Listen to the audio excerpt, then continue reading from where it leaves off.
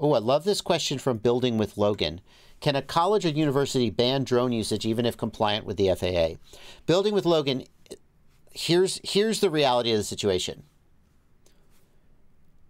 If you are a student at a public university and they say, I don't want you to fly your drone, this is a case where you may be technically or legally in the right, but it may not be worth the fight. And you always have to ask yourself, if I decide to take up this fight, is it worth seeing it through? Or is this just a case maybe where the nail that sticks up gets hammered down, as the Japanese saying goes? And that's not to say that it isn't sometimes worth a fight. Sometimes you go, nope, I'm right, you're wrong, this is an overreach, and I am going to be the one to take this fight to its conclusion, and I will accept the consequence. And sometimes that hurts. Sometimes you get fined, sometimes maybe you get kicked out of your university, who knows, but you may decide, I want to make a stink about this.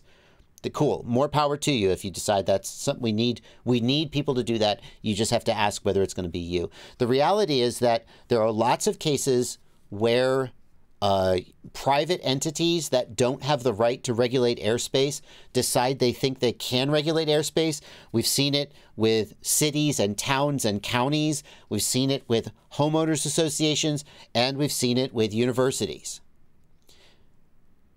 And when they do that, you have to fight them. You can choose to fight them. You don't have to. The truth is that only, according to the FAA, only the FAA can regulate the national airspace, which means that they cannot say, legally speaking, they can try, but they can't enforce a ban against flying or regulate what you can fly through their airspace. So they couldn't say, no flights in our airspace. They couldn't say flights over people are allowed on our campus. They couldn't say that. That's the FAA's job. And exclusive right. But what they can say is you are not allowed to take off or land on RC aircraft from our property. And that's where the federal government, where the FAA says that they draw the line. So they can de facto ban flights by banning takeoffs and landings. Since most of the time, if you're flying in the university's airspace, you will also have taken off or land from the university's property. That's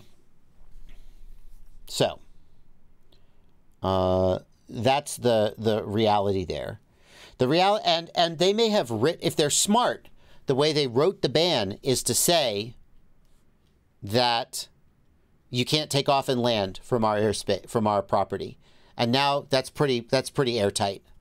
But if they have said no drone flying allowed on our airspace, technically they're wrong. And if you fight them on it, they will eventually, you'll eventually get tired of fighting and give up or lose, or you'll win. You'll take it all the way to the end, and they'll rewrite it to say no takeoffs and landings. And what will you have accomplished? So, there you go. Curtis Hayes says, is it normal to have to use ELS power off 3 times bind feature even when I have a matching bind phrase? No, that's not normal. I'm going to guess you don't actually have a matching bind phrase.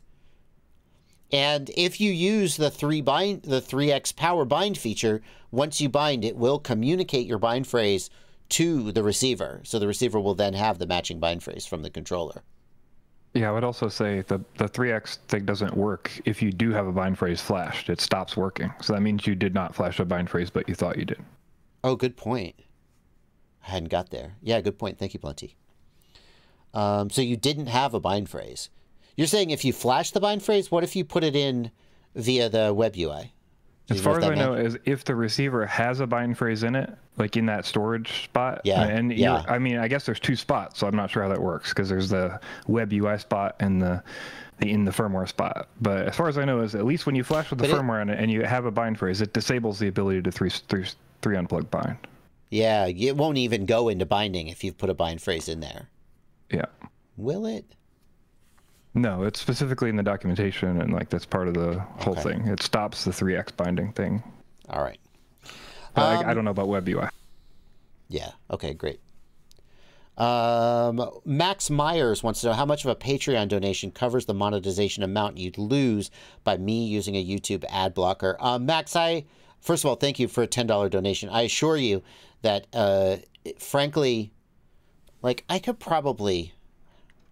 how would I figure that number? I'm not going to put the stats on screen because I don't want to just show you guys, like, every little bit of my analytics just because I don't know. That just seems reckless.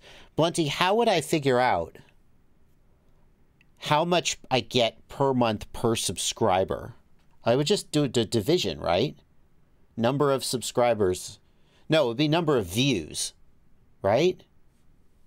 Okay, so if I take the number of views divided by, it's dollars per view is that I want.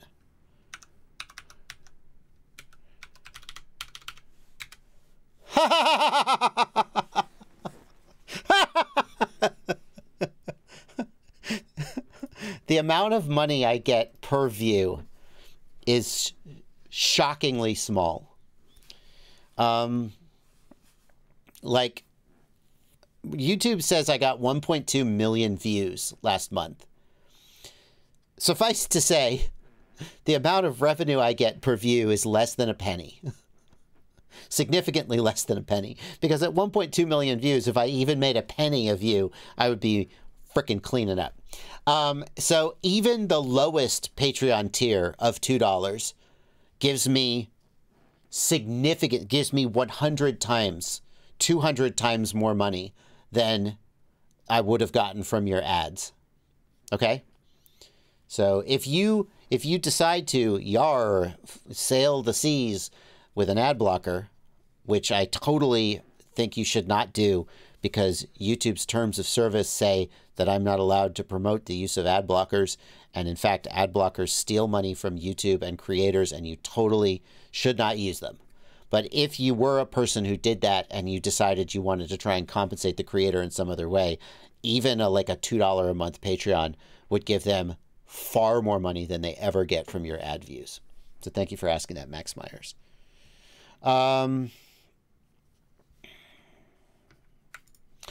Zays wants to know, what are some reliable battery straps? They're not, the ones I'm using are not very good. Thank you for a $5 donation, Zays. Zays, I always use rubberized battery straps. Not everybody agrees with me about this. A lot of times I find myself using Race Day Quads battery straps simply because I buy stuff and they send me battery straps.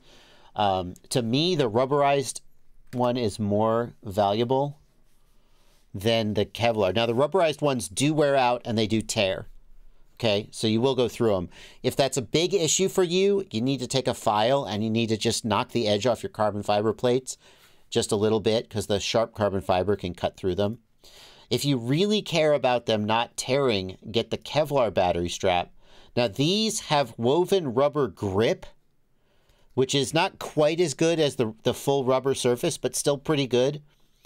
And the Kevlar battery straps, they last a lot longer and are much less likely to tear.